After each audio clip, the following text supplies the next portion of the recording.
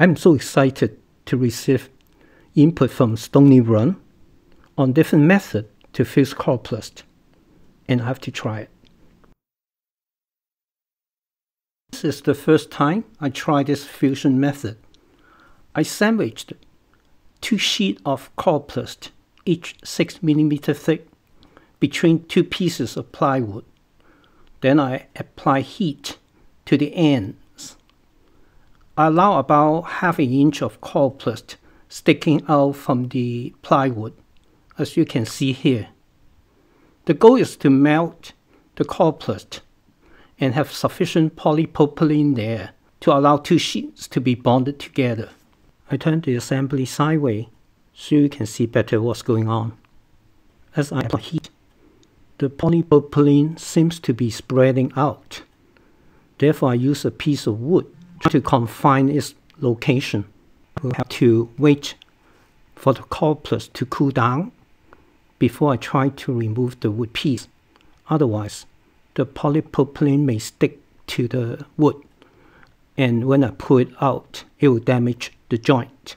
When I take the top piece and place a body to the bottom piece, and I realized that the bonded surface between the top and bottom piece are very small, and I don't feel comfortable it will create a very strong bond between the 2 pieces.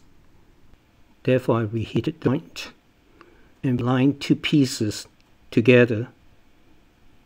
The melted polypropylene behaves like glue. It holds 2 pieces together in the middle.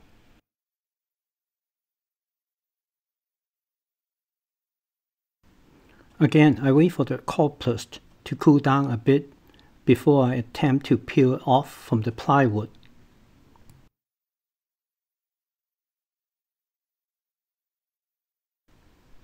There's excessive coroplast on the top side, which is okay.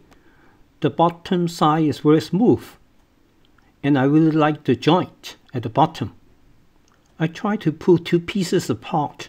I'm surprised the joint is so strong. And compared to glue, usually it will have a little bit gives, but not with this fused joint. The joint at this side is very smooth.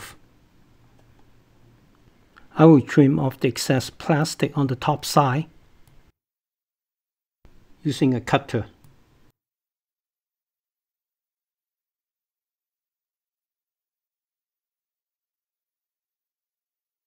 Firstly, I stack 2 layers of coroplast, one on top of the other, and then I apply heat.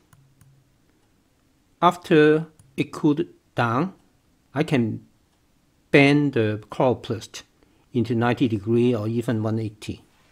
But then the area being attached together are limited to the edge. Some people call this as a living hinge, which I indicated in blue. Then I try again. I stack it together and I apply heat again. I started rotating the coroplast along the living hinge, which is in blue. As I rotate further, it squeezes the excess polypropylene out from the gap, and then I trim off excess polypropylene. Both sheets are nicely bonded together. As you can see, I can bend the jointed pieces. The amount of bending is not consistent due to the joint.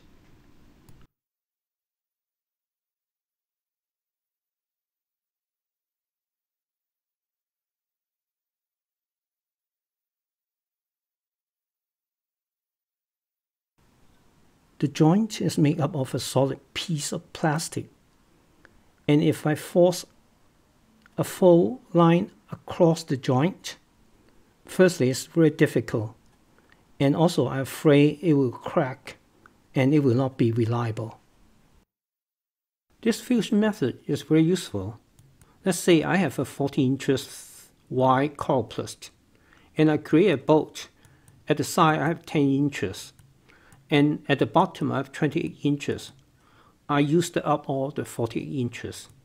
And if I want to create a rounded gunnel like my 10-feet canoe, I can fuse a strip of coroplast on the edge, and then I roll it backward to create a round gunnel. The best part of this fusion method is it's very easy to do, easy to control, strong.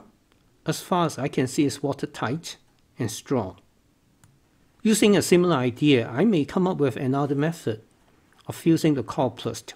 Say I have 2 pieces of coroplast, and I have extra piece of coroplast there.